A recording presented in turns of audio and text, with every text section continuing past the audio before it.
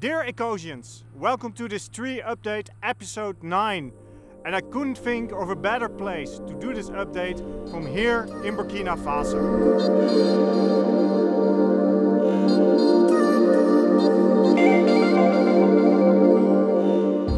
We are working here to restore 10,000s of hectares of desert land back into forests. We're doing that by mechanical labor, but also manual labor is applied. Every side, women and men are working together to make the half moons that are going to be filled with the seeds that will start growing after a couple of months from now in the rainy season. Now the second project I want to report about this time is Haiti.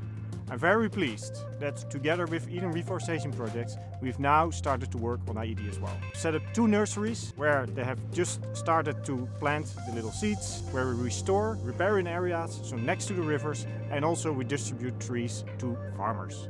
Now we're here in West Africa, but there's massive work happening in East Africa on Madagascar. The island of Madagascar, we're working with Eden Reforestation Projects as well, and we've just finished our second contract with them, meaning that 7 million trees have been planted. So the half moons that we're plowing here in Burkina Faso are made to store water so the seeds in here can start growing. Water is also an important topic in Kenya. We are restoring forest patches on the forest reservoirs, so water will be becoming available year-round to the surrounding communities.